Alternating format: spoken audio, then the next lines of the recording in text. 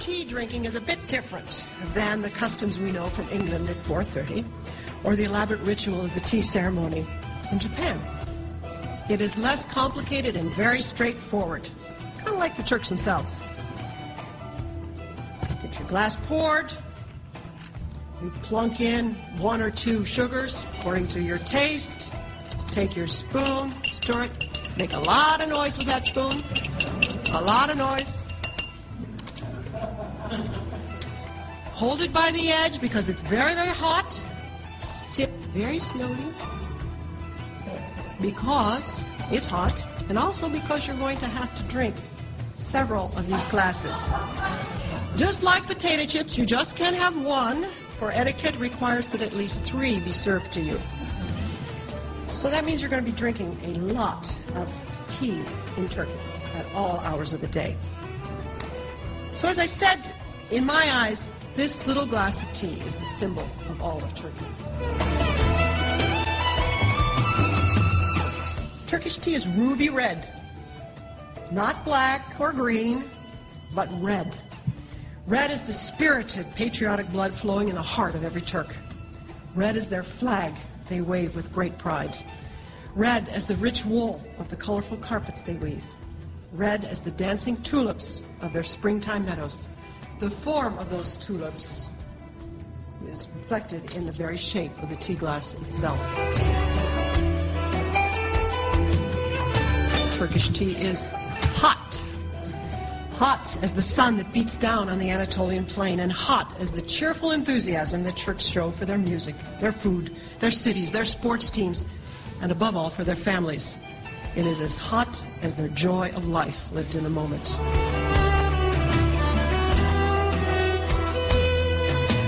Turkish tea is brewed.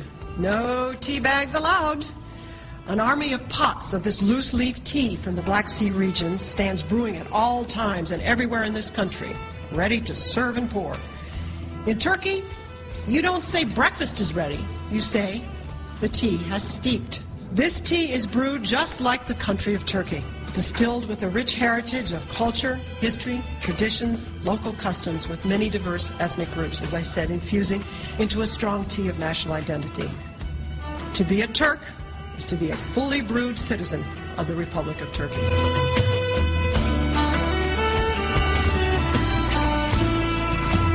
Turkish tea is clear. No milk allowed. This tea must be drunk clear. Clear as the face of a Turk. Always instantly readable, and clear and pure as the hearts they strive to show to their neighbors.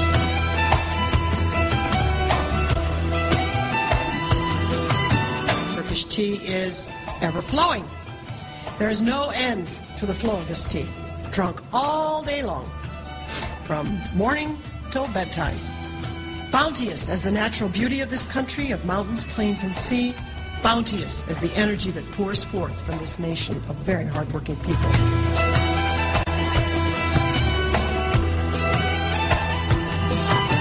Turkish tea is musical. This is a country full of very talented musicians with a varied musical culture that rivals ours here in the United States, and I hope you all enjoyed the concert last night. With a wide range of styles from folk to arabesque to pop. Yet, that clink, clink of the spoon against the side of the tea glass is a sound like none other in the world.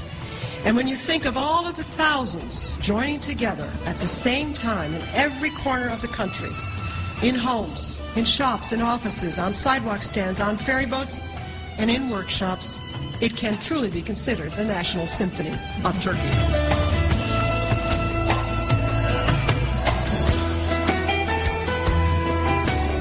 Turkish tea is friendly. Turkish tea is never drunk alone, but always with someone. It is immediately offered to you by a Turk who wants to get to know you. He wants to be your friend. The Turks never do anything alone and still move through life like their ancestral shepherds driving the herds across the plains. They view their lives as a reflection of those around them, starting with the intense bond they share with their families.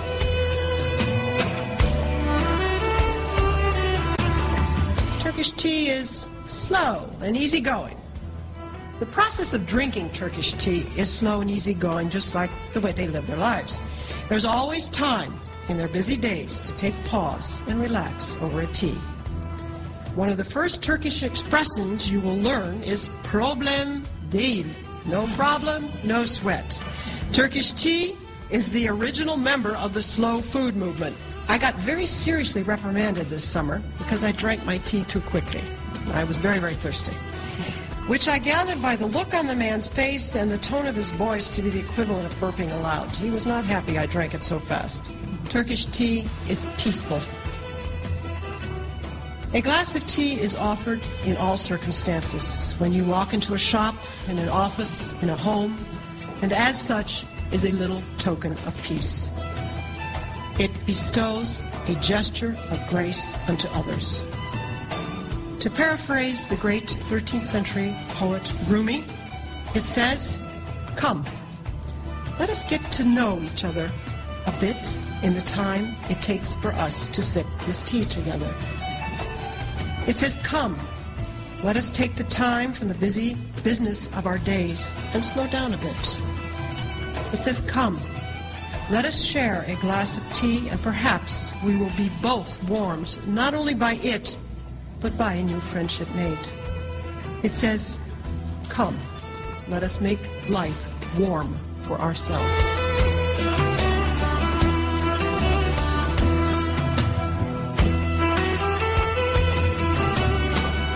So that is why I named my book, Yes, I Would Love Another Glass of Tea. In conclusion, there has been much talk of late in the press and in the diplomatic circles about the burgeoning role that Turkey can play, or not, as a peace broker in the Middle East. I'm not a political scientist or an analyst, I'm a storyteller.